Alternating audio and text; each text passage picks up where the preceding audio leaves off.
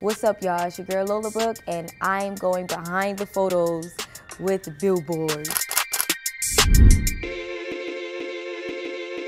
Oh, she's smiling at me like she's proud.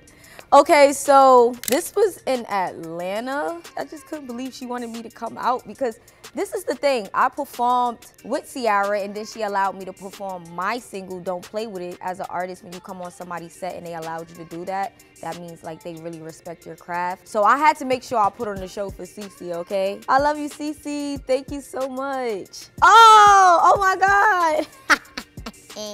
I'm literally the size of a baby and I act like a baby sometimes too, and I'm really spoil you. I like to be carried around because sometimes everyone is so huge that I can't see where I'm going. When I'm being carried, I can see literally everything that's around me. So like, this is when I'm tall.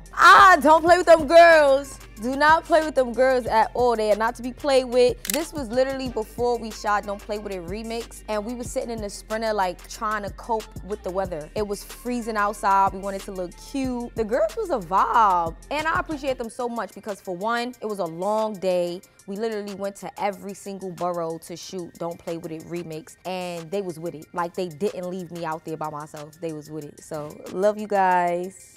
Now, this right here is